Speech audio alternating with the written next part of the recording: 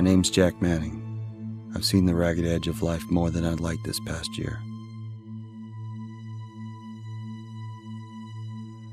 I wasn't always like this, though.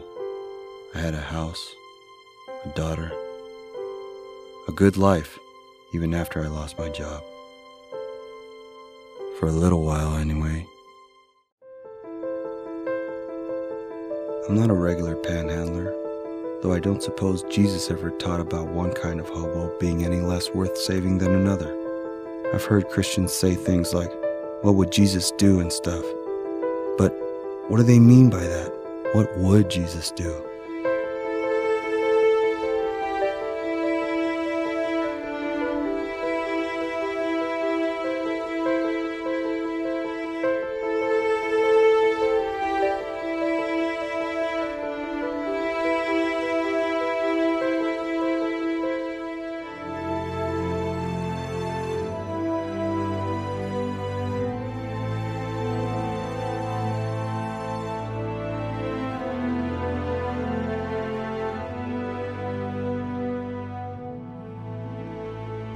I've never gotten a word of sympathy or kindness from anyone.